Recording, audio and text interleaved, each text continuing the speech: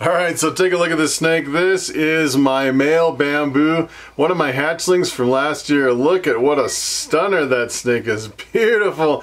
And if you're interested in buying a snake, most people that breed snakes actually ship them. And as a matter of fact, I don't actually ship my snakes, but you're probably wondering, how did you get all those snakes in your snake room to start breeding? Let me tell you, I had them all shipped in through the internet. I bought almost all of them through Morph Market. And today I want to talk about how to ship ball pythons, and it's pretty addictive because you get online and you see a snake, and within 24 hours you can have that snake in your hand. I'd say that is one of the advantages of shipping snakes through the mail. And speaking of shipping them through the mail, there's only one place that I know of that you can actually ship a ball python, and that is through FedEx.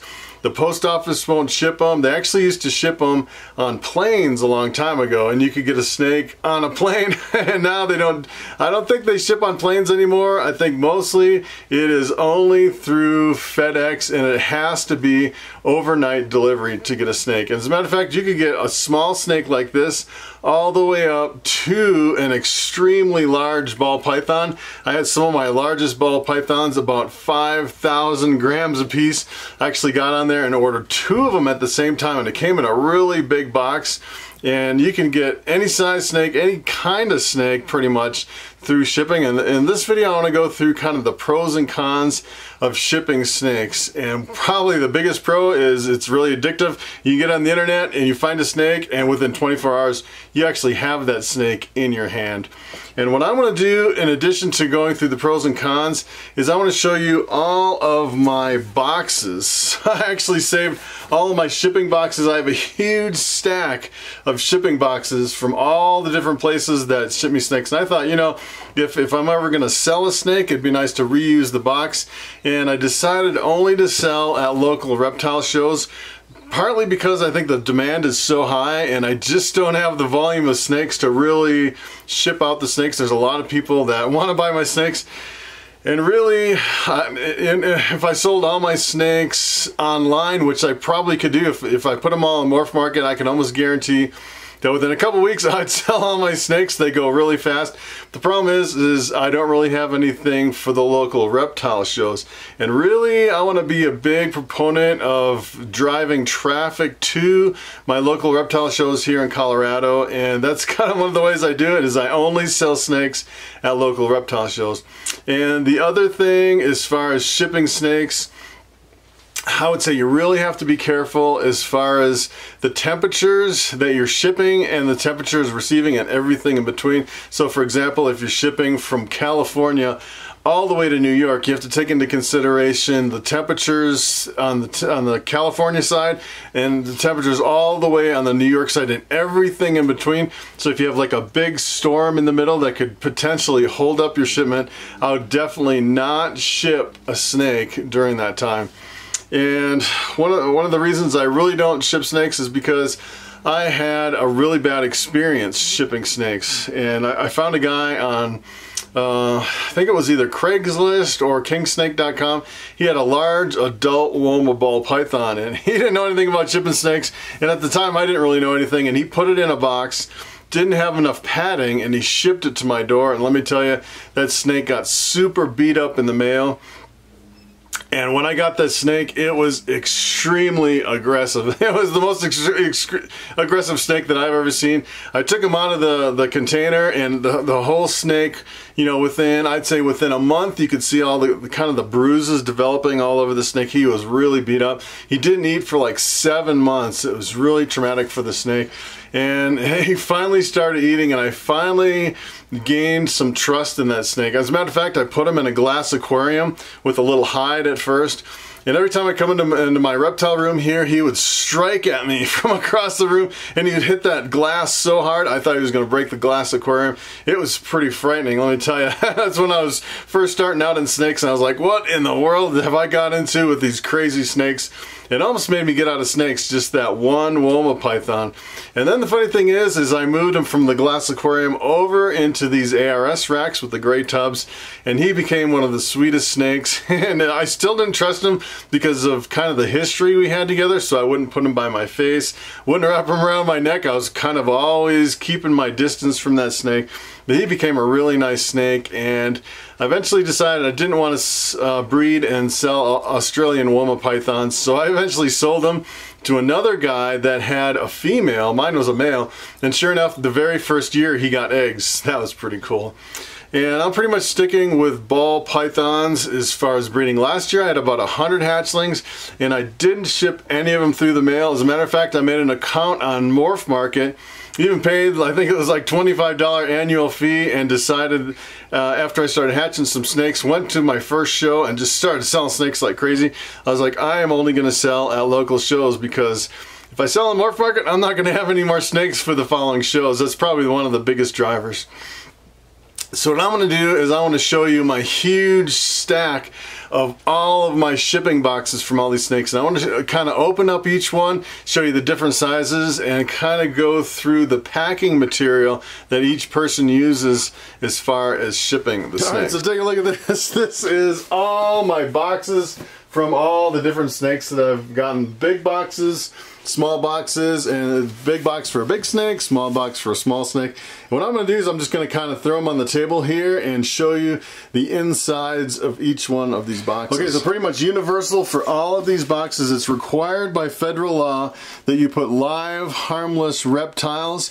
And what you're supposed to do is put ball python and then the scientific name for ball pythons. That's the way you're supposed to do it. And inside, you really want a styrofoam enclosed box.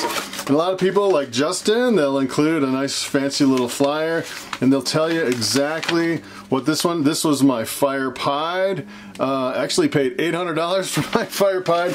It's really nice. They put a little invoice. They put a little thank you, handwritten from JKR. That's a really nice touch. And really, most people will put the snakes directly in a snake bag, and it looks like Justin actually put this in a little deli cup. Let me show you that snake, actually. Let me pull that snake. This is...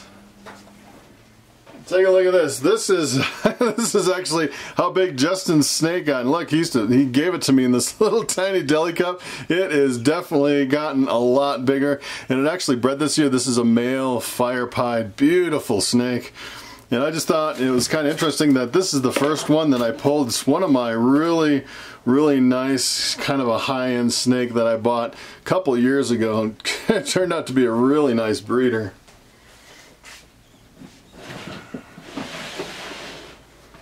So anyway, it looks like the way he set this up is he put the deli cup inside of a bag, and I'm pretty sure that it's required that you put it in a bag. So if you use a deli cup, I'm almost 100% sure it's required by law that you have a snake bag.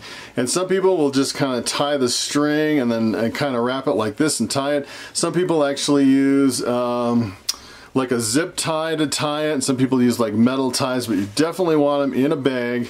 And it's kind of nice to keep all this material, because as you're getting snakes and later on down the road, if you decide to sell and ship, you have all the packing material right here. And it looks like you used a little bit of shredded paper on the bottom. And that is how Justin Kobelka sent me a snake. that was a long time ago. I haven't actually bought any snakes for a couple years, so it's been quite a while since I actually got this.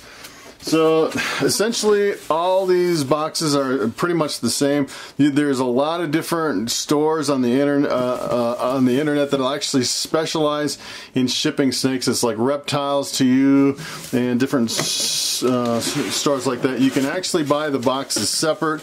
You can actually make your own boxes. I've seen that, where people will actually make their own boxes. So this one's kind of interesting. It looks like this is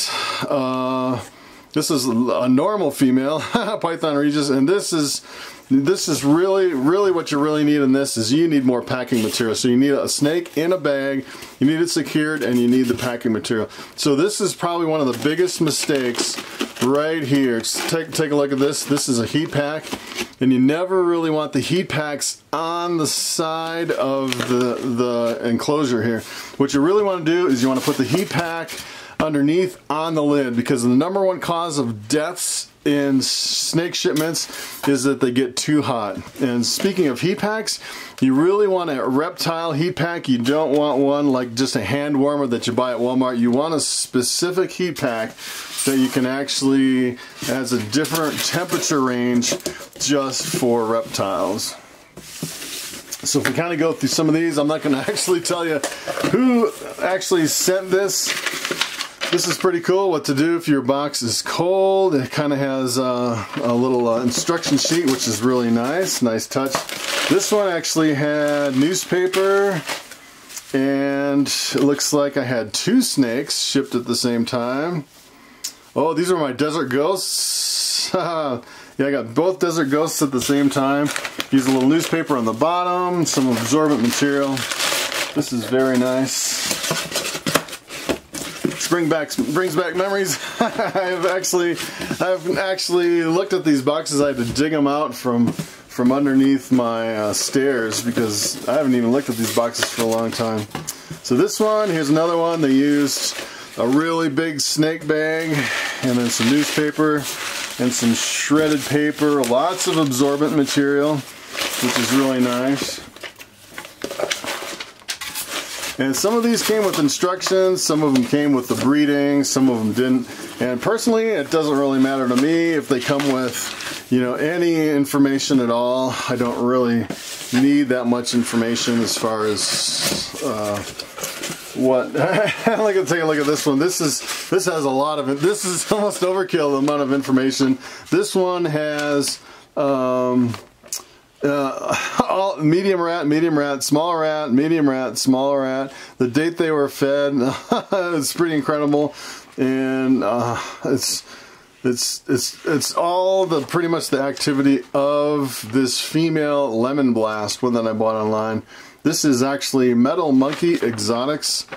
Paid $300, $380. And then this one is has a lot of, this is actually what I prefer. I prefer like a zip tie kind of an enclosure, because it's a lot more secure. You have to actually cut it with like a wire clippers.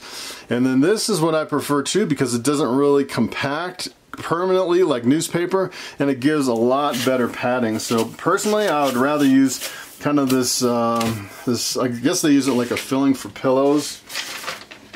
This is a real nice touch with all the info on here. So you can see there's a whole bunch of different ways people actually package up their reptiles. Alright, so take a look at this one. This was actually, I think this is the box that I got my 2 100% het caramel albinos, and both of them were, I think one was 5,000 grams, the other one was like 3,500 to 4,000 grams, really big snakes.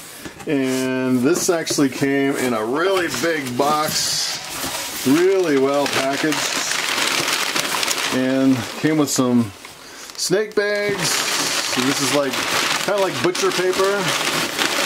Again, you know, butcher paper looks like it's okay, but I would actually prefer to do more like of the pillow stuffing kind of a packing material. Here's another one. You zoom up on this one a little bit so you can get a good look. Let's see how this guy packed it. He packed it in a snake bag with some little, this stuff looks really good. Like it actually will keep its form. It won't really pack in to where you're not, don't have enough packing material in there. That's kind of what happened to my big snake that got really mean. He actually had like a bunch of newspaper around, and all the newspaper got compacted in one corner, and he was actually just kind of bouncing around in the box, which is definitely not good. He was not a happy snake, let me tell you. Here's another one. You have newspaper. It seems like newspaper is pretty common. And a little snake bag. You can see this one actually got soiled, so it's always good to have a little extra packing material in there. I definitely would not reuse a snake bag that got soiled. I'd just throw it away and buy another one. You can get snake bags pretty much anywhere. You can get them at a lot of your local reptile shows.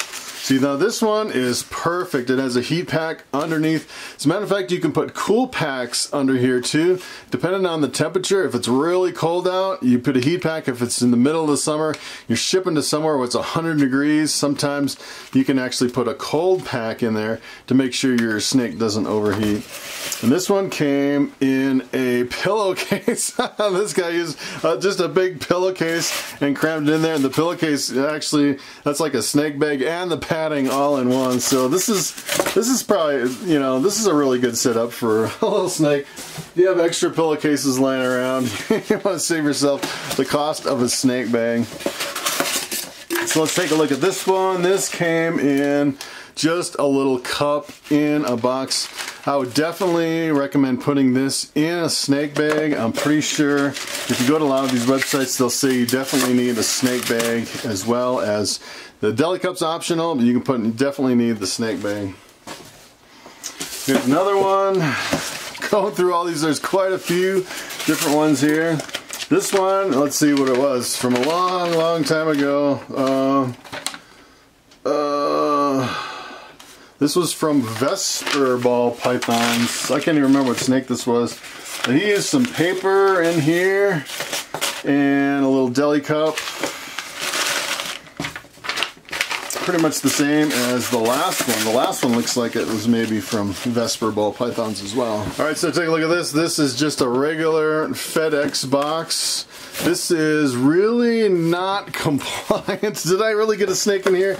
Yeah, so essentially this right here was supposed to be listed on the outside of the box. You're supposed to have live, non-venomous, harmless reptile. You're also supposed to have the information as far as that it's a ball python and everything. This is from Ship Your Reptiles. So this is from the reptile shipping company. So yeah, let's see what else is in here. So this is actually 2 little deli cups, and they probably were both in this snake bag with this packing here. And it looks like there's a bunch of newspaper in there too. So the newspaper, this is really the best way to do it. Put them individually in the little plastic containers, and make sure you have holes in the plastic containers. These actually need breathing holes, so it's actually designed for reptiles. Then you put them in a snake bag in the container with a lot of boxing. And what I would have done is I would have definitely put this on the outside somewhere. I'm pretty sure that is by law. You're supposed to put live animal and put it on the outside of the box. And it seems like these perishable boxes are pretty much universal. And a lot of these are supposed to have live non-venomous reptiles on the outside. This was from Constriction Addiction. Let's take a look at this one. This is a huge snake bag. That's almost as big as a pillowcase there. And then you have a lot of packing material. Shredded paper seems to be a really good packing material that a lot of people use. That one's really good. Let's see what else we have here. This one, keep at room temperature. That is good to put on there. But it should say something about live animal on there. This one did not have enough packing material unless I took it out. This is, whoa, I can't believe I still have receipts in here. I can take a look at and see what I actually have. This was from my albino. Oh wow, I paid $500 for that albino. she paid off really well. She actually laid a big clutch of eggs last year. I was selling all the babies for $250. So I definitely made my money off of that one. That was a good investment. She's looking really good, gonna breed again this year. This one, let's take a look at this. This is another one. Look, there's a label on the top. This one says live harmless snake. That is exactly what you should be marking on the top of your box. Live harmless reptile. This one actually had 2 of them in there, really big snake bags again. and lots of packing material. So this looks really nice. I like the newspaper, really thick layers of newspaper in here. Looks like it would contain any messes if it actually made a mess in the box. Alright, so I have 4 more boxes left. This one is, let's see, ball python, Python Regis, non-venomous, live, harmless reptile. That is what you need. If you don't have a label, you can just write it on the top. I'm pretty sure that is by law. You need that information at a minimum. Everyone pretty much uses these perishable.